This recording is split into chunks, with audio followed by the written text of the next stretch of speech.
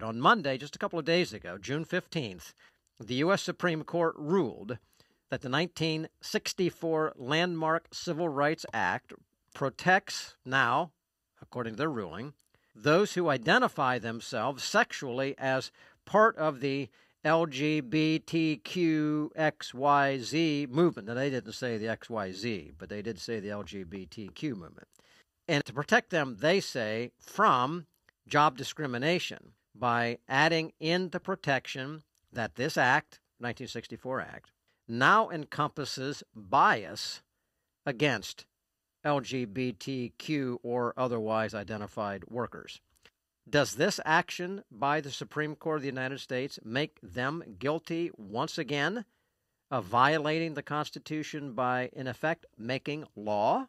And if so, does that not ensure that there is not justice for all, but in fact place the law, they place themselves above the law that they're sworn to uphold? We're going to talk to David New right now. David, you were listening to the last segment with Representative Metcalf here, but I'm glad that you are on board now to talk about this momentous issue here. So nice to be with you. This is a very, very bad case. It's very bad for the American family. It's very bad for children. Whenever the gay, lesbian agenda is promoted and encouraged and supported, you basically damage American families, and it really damages children. This case basically took the 1964 Civil Rights Act, one of the greatest pieces of law that has ever been passed, and it basically says that there are 5 groups of people that you cannot discriminate against. This was a wonderful law, Title VII, and it covers 5 groups of people. It says you cannot discriminate based upon race, color, religion, sex, or national origin. Those are the 5 things. Now, in 1964, when they used the word sex, nobody on this planet thought it referred to gay sex. They admit, even in the case, here's how Gorsuch, this is the other horrible thing about this case, is that Justice Gorsuch wrote this decision and he voted with the majority. And this is, he turned. He is now joined the ranks of the Kagans, the Sotomayors, and the Ginsburg, and all these people who think that the Constitution is a novel from Alice in Wonderland where words can take all different kinds of meanings. And this is what he says. He says those who adopted the Civil Rights Act might not have anticipated their work would lead to this particular result. Oh, really? Then he goes on to say, this court normally interprets a statute in accord with the ordinary public meaning of its terms at the time of its enactment. But you see, he dropped all that, and he went retrospectively and said that the word sex there refers to gay sex. It refers to transgendered. It refers to all kinds of things that nobody in 1964 would have thought. And, of course, what has been pointed out by the dissenting people, for the last 45 years, Congress has tried to add the term sexual orientation to the Title VII Act. So it would now have a 6th category. Well, they haven't succeeded. Just to give you an example of what he has done with the word sex, Justice Gorsuch, who is supposed to be somebody with a very level head. Take the preamble to the U.S. Constitution.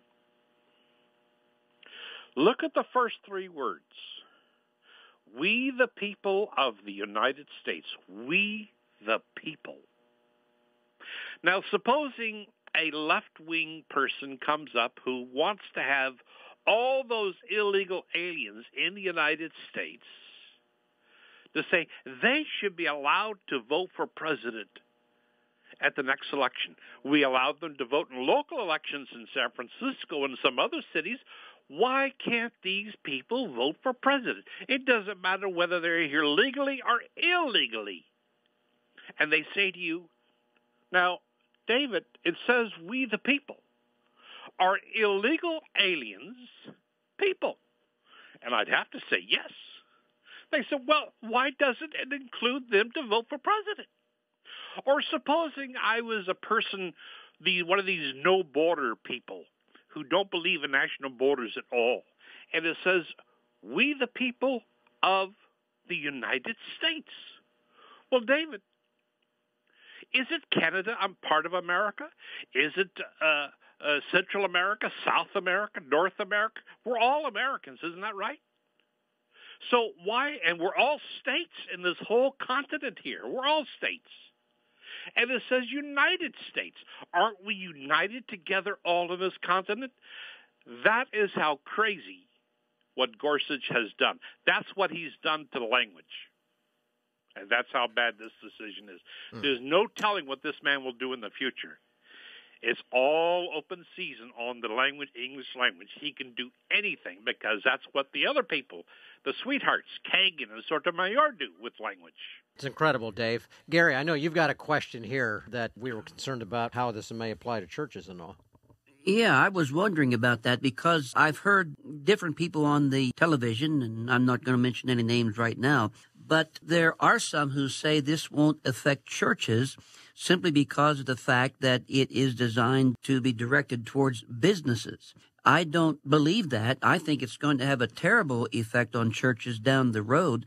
And so I'd like for you to comment on that, if you would, please, David. Justice Gorsuch, and, you know, I was so proud of this man when he got on the Supreme Court, him and Kavanaugh. And I was hoping, and I'm still hoping for the president to be reelected to nominate more people, well, like Kavanaugh. Now, in Gorsuch, his opinion, he does talk about what you just talked about. And he talked about what's called the Religious Freedom Restoration Act of 1993. And he is saying, I'll read you what it says, because of RFRA, the Religious Freedom Restoration Act, operates as a kind of super statute, displacing the normal operation of other federal laws, it might supersede Title VII in appropriate cases. What he's saying is, even though we're taking this phrase sex and we're now applying it to gay sex and lesbianism and boys who like to shave their legs and all that kind of stuff and girls who want to wear pants and think they're butches, even though that may be true in Title VII, they're all protected in their jobs, it may not apply to religious institutions. And that's why he says in appropriate cases.